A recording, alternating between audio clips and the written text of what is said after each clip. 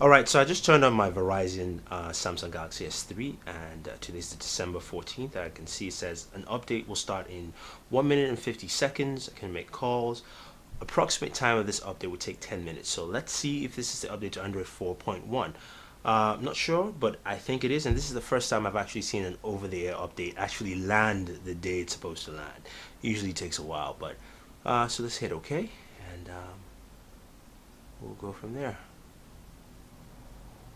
It's about to restart. Okay, so let's see what happens here.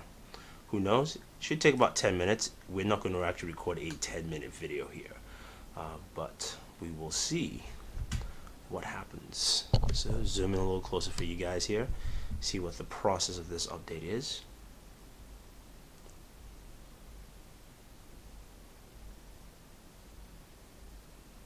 Android is updating.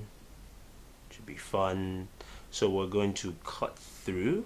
We're not going to do a 10-minute video as we mentioned, and show you some of the things that happen and what's new, what's fresh with Android, of course 4.1, which we know because we'll get Google Now, bunch of butterfly, things like that in there, OS improvements, all that fun stuff. But alright, so let's go through. So our system has been updated. Took about 10 minutes. As you can see, starts off with the prompts for the tutorial when you first get your smartphone. So we're just going to hit that and say don't show again. Okay, you can slide down. Let's see what we have for new options. Go to menu, switching to global mode. Software has been updated for the Galaxy S3. So let's see what we have here.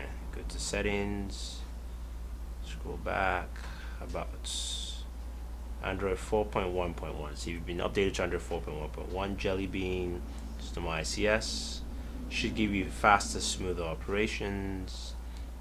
See how in there you can see what else we have. Overall, you know, that's the update process. Very quick, very easy, pretty much pain-free. You should see, you should get most of the Android 4.1 capabilities here, like Google Now. We can hold that down. If we hit Google, that brings up Google Now, which we can set up and opt into if we want to, or opt out, that kind of thing. But yeah, that's pretty much it, guys. If you have any questions or any comments, this is just quickly showing you how to update your Galaxy S3 on Verizon. Update came in on the 14th, so go ahead, check yours out. Maybe your update's available. If you have any questions or any comments, let us know. Don't forget to subscribe to all our pages on Twitter, Facebook, and YouTube. It's all Booredatwork with 2 O's. So this is Thunder E saying thank you, and always enjoy entertainment.